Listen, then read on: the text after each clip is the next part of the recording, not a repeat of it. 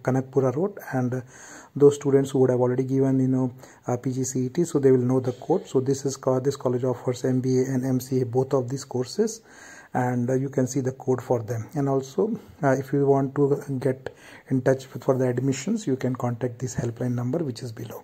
So that is the information you can review upon. And I have done a lot of videos on DSATM. So these three are the videos you can find about the DSCE, DSATM, MBA review, and you can also find the engineering Comet K review for DSATM college, and also the comparison of DSATM with respect to the other Dayananda Sagar group colleges, which are like Dayananda Sagar College of Engineering, DSCE, and DSU, which is the Dayananda Sagar University. So anybody who is looking for MBA engineering can refer to those videos, right? So let's start with the fees. So I will first start with the government quota seat for MBA. So this is government quota through MBA, government quota seat for MBA. And you see the first column, which is a tuition fee and university fees. Total put together is 58,470.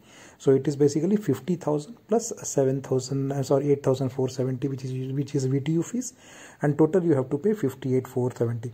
Then once you are going to join your college, you have to pay the column 4, right, which is the college fees. So this college fees also has a 3 structure, you can see, right? For Karnataka students, 35,979. You have to pay 2,000 more, around 1,500 rupees more if you are an outside Karnataka student. And if you are outside India, that is you are an NRI, then you have to pay 47,479 as a college fee. So college fee is changing from Karnataka to non-Karnataka to NRI quota, and all of these college fees have to be given to college as a DD in the favor of Dayananda Sagar Academy of Technology and Management, payable at Bangalore, right?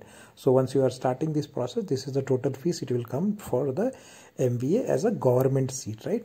Now somebody who is interested also to join this college under the management quota fees, then this is the fees. Applicable management quota fees is 2,32,000. So this is the management fees equivalent to tuition fees, which was 58,000 there. And after this 2,20,000 fees, you also have to pay additional college fees. So college fees you have seen in the previous sheet, right? So there were 3 types of college fees: one for the Karnataka students, one for the non-Karnataka students, and one for the NRI students. So the management quota total fees is equal to this 2,32,000 plus college fees. So for college fees, again go back and refer to those 3 depending on where you come from, right? So this is MBA program I have covered.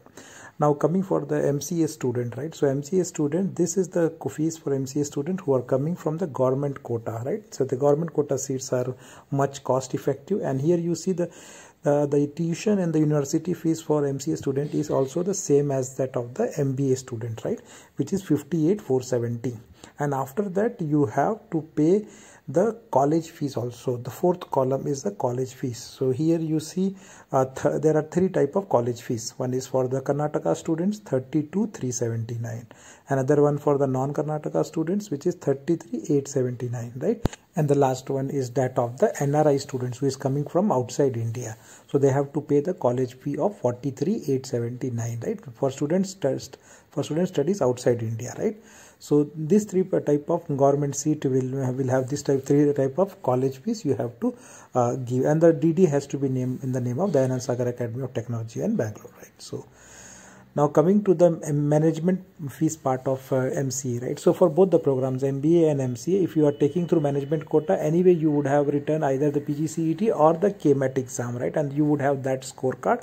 So you are also requested to take all those scorecards or KMAT scorecards along with this set of documents for admission process. And the fees for MCA for the management quota is about 1,70,000, right? So you can see again this 1,70,000 is the tuition fee equivalent, and the rest of the things, which is the college fee, which I have shown for the 3 different type of students in the previous sheet.